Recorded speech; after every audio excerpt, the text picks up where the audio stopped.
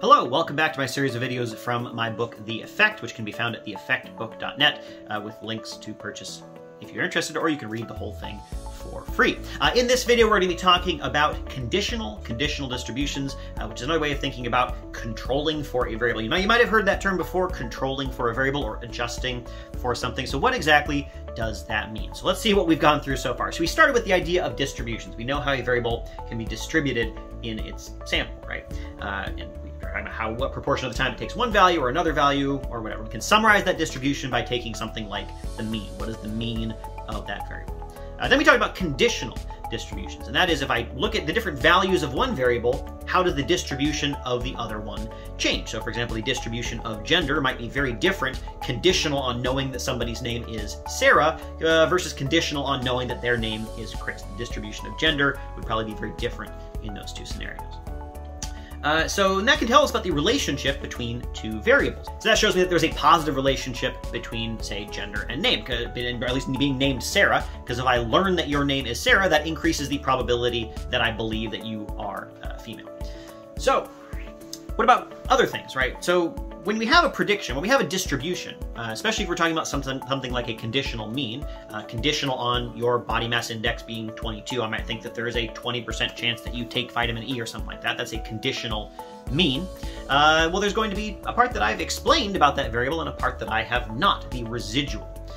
So let's say, for example, we're talking about, I'm a professor, I'm a college professor, and I also drink coffee. So you might say, okay, well, given that you're a college professor, conditional on being a college professor, how much coffee would I expect you to drink? Maybe the average amount of coffee that college professors drink is, let's say, 2.3 cups a day of coffee.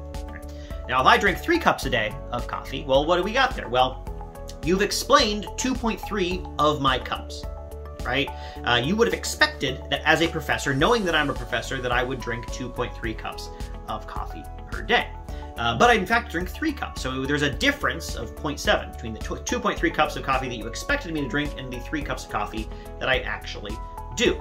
So we have the explained part and the unexplained part, which is the difference between what you expected and what you actually saw. Now this sounds, like a bummer, right? You're not going to be able to predict exactly how much coffee every individual drinks based on only that means. But what we do get is that this unexplained part, this residual, there's something special about it because that's the part of coffee drinking that is just unique to me that doesn't have anything to do with me being a professor. If you were just looking at my professor-based coffee drinking, you'd say, 2.3 cups. But I'm not quite there, which means that there's some other sort of magic sauce going on between 2.3 and 3. That is the part of coffee drinking that is not explained by the fact that I'm a professor. It must be something else going on, which turns out to be very important. Because what about this? Let's go one step further, okay? Let's say that, that you want to know not the relationship between coffee drinking and being a professor, but let's say coffee drinking and, I don't know, having brown hair, let's say, right? So maybe let's say that people who have brown hair are more likely to be professors. And so if you looked in the data and you said, hey, it looks like people who drink brown hair are really likely to drink a lot of coffee, right? Maybe that's what you find in the data. Somebody else might come to you and say, well, yeah, sure, okay, yeah, drink more coffee, but that's probably just because they're more likely to be professors, and professors drink a lot of coffee, right? You say, well, okay, yeah, maybe that's true. I need to account for that. Well, let's go back to that residual. Well, that 0.7, the difference between the 2.3 and the 3 that I do, that's the part that's not explained by me being a professor. So in that little area, if we're just looking at that part, well then, in that region, if you still see a relationship between me being brown-haired and me drinking a lot of coffee, then maybe there's still something about being brown-haired that matters. So that brings us to this idea of conditional distributions.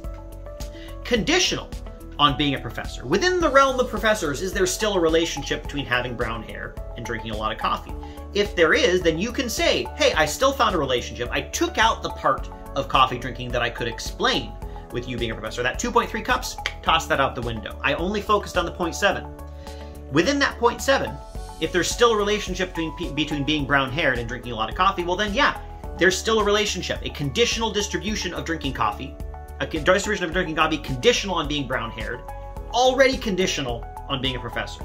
If that's still a positive relationship, that tells you that it's just that they're professors, those brown-haired people, then that's not really what's going on. That's why we might be interested in getting a conditional distribution, because it allows us to say, throwing out that part of the relationship that's explained by something else, what's left over. And that's what is meant by the term you might have heard of, controlling for a variable, adjusting for a variable, matching on a variable, whatever it is. The idea there is that you're being conditional on some variable there, and then you're looking at whatever relationship remains, whatever conditional relationship remains within that subset of data for which you've already taken out that alternate explanation. Which is going to be very useful when we're talking about causal inference, because we know that if we're looking at the relationship between two variables, there's going to be a lot of reasons why those things are related to each other, things that are not causal in nature. So to use the example again, if you look in the data and you observe that people who wear shorts are much more likely to eat ice cream, well, why is that? Well, it's probably because that happens to, both things happen to happen on the hot days of the year. So if you looked in the data, you said, it looks like people who wear shorts are more likely to eat ice cream. And you would say, I think that there's a causal effect. Making people wear shorts will make them eat more ice cream. And then somebody would come along and say, no. It's probably just that it's a hot day, right? Conditional distributions, controlling for a variable comes to the rescue. We would say, okay, fine. Maybe it's just that it's a hot day. So we will look at the value conditional on it being a hot day. We're going to split up to hot days or not hot days, or we're going to look at all the different values of temperature that it could be. We'll see what we can explain with temperature, and then we'll take the residual. So then, after we've accounted for the part of ice cream eating that is explained by it being a hot day, and the part of shorts wearing that is explained by it being a hot day, if we just look at whatever was left over, is there still a conditional relationship between shorts wearing and ice cream eating? If there is, then you can say, yeah, it's not just temperature, it's actually those two things are still related to each other. Maybe there is a causal effect there. And if there's not, then you say, oh, well, I guess you were right. It is just temperature that explains the relationship between these two things. And that's what we can get by looking at these conditional distributions. How can we actually get a conditional distribution? Well, one way is just to do what I literally just said. Use any of the relationship explaining tools that we've already talked about. Could be line fitting, could be taking means within bins, whatever it is. Explain what you can with one variable, and then take out that explanation. Whatever's left over, that residual, that is going to be our first condition, right? We've conditioned on one variable, we've controlled or adjusted for that variable, and we're just looking at what's left over. Within that leftover variation, then you look for the conditional relationship again, and that is your conditional relationship. This is much easier to do if we're talking about ordinary least squares or linear regression. In that case, it can perform this whole process for you by just adding more variables to your regression model. If instead of just regressing y on x, you instead regress y on x and z, the coefficient on x, the slope on x that it estimates for you, will be the conditional relationship. It will be the conditional relationship as the value of x changes. How does the conditional mean of y change?